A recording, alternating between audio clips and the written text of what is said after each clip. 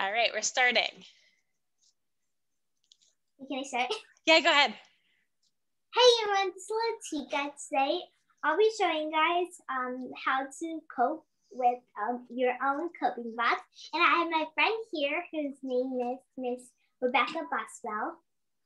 Hi everyone, I'm excited to go through our coping boxes today. Yeah. So can I show you mine? Yes. Yeah, go ahead. Okay. So this one is mine. It's a cloud theme. So first I just got a random box and I painted it blue.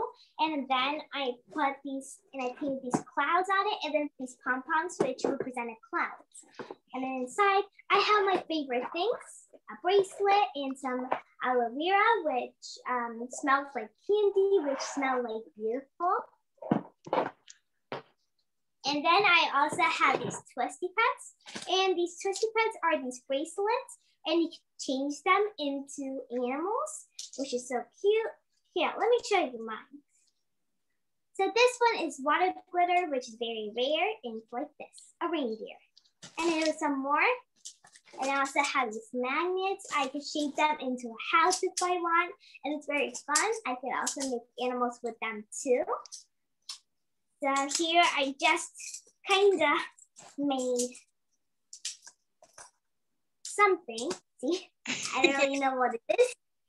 Then I had this snow float thing. I don't know what it's called, but inside it has these glitter things, which are pink, and these flamingos, which are drinking the water. And I also have slime, which I'll be showing you guys at the end, and some more slime. So yes, why don't you start, ma'am? Yeah, well, I love your coping box and think it's so nice that you have so many good things that you can use to help yourself feel like you're present in a moment and help yourself feel better. Why did you choose to make the box with a sky and with clouds? Because I like clouds, and like whenever I go on road trips with my family, I just have nothing to do since my electronics are like, I don't really have electronics during the road trip. So there's nothing to do. So I just look up and there's this beautiful sky with these clouds in it. Yeah, well, it's nice to think of good memories. Yeah, it's good to think of creative shapes and to have good memories and things to think about when we're feeling stressed out. And one of the things I like so much about your coping box is there's things that have to do with all of your different senses. So there's stuff that smells good and stuff that feels good and stuff that's good to look at. Yeah. So now I can show you some of the things in my coping box. I also have slime right here, which is really fun to play with because you can stretch it.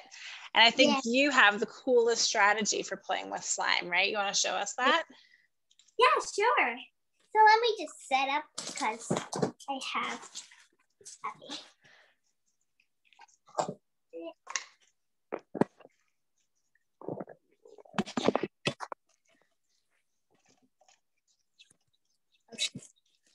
Then I have my slime, and this one is kind of, I don't know what color it is. It's glittery. Yeah, it has all these glitters. So you have to stretch it. Now let me get my other box of slime too. So I'll make the biggest trick ever. Okay, now the trick is you have to first just stretch your slime. Then you have to first stretch it, you have to first hold at the top and wait for a few seconds because we need it to be transparent. See, it's kind of thin, which makes it very glossy. Ooh, yeah, I see. That's really great.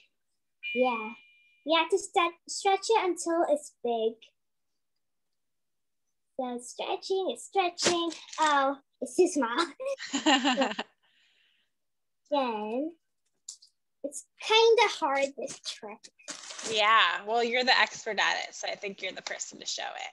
You're doing a great job. Yeah, thank you. So if I stretch it, as you can see, I have my slime. Yep, it's kind of nice, I guess. Yeah.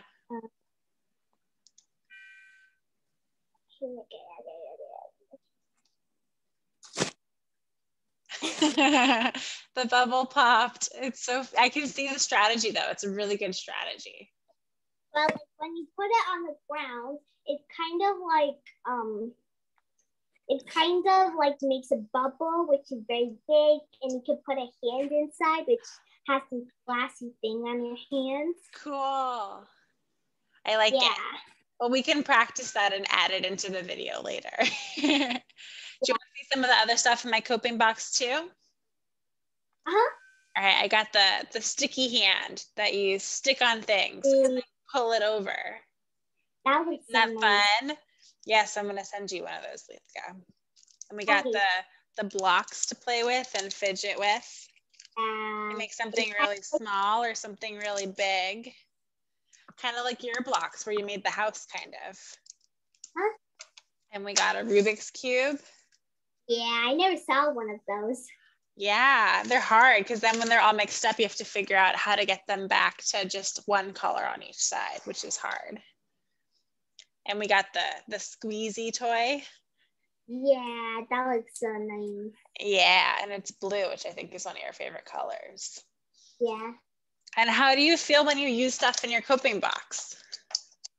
I feel it's very calming and it's kind of like, I can't really describe, it's kind of like calming, I'd say. Yeah, it's calming. It's nice and peaceful to get to do something that feels fun. Yeah. Yeah, and it's important to have that kind of stuff, right? Yeah. When is it the most helpful, do you think? It's like when I'm stressed or when I feel alone and no one like kind of believes me and kind of like have like anxiety, I just get my box and I just play with it and I feel like and then I just forget it and like just start it again. Yeah, well, that's so great that sometimes when we feel lonely or anxious, our coping box is there to help us feel better. And it's so nice of you to be sharing this to all the kids on YouTube so they can find it too, because I think a lot of people feel scared and anxious and lonely sometimes. Yeah. Well, great. Thank you for sharing with all of us. Yeah, thank you too. So that's it for this video, and I hope you guys make your very own coping box. And if you did, please comment below about your experience, and I'll see you guys later. Bye.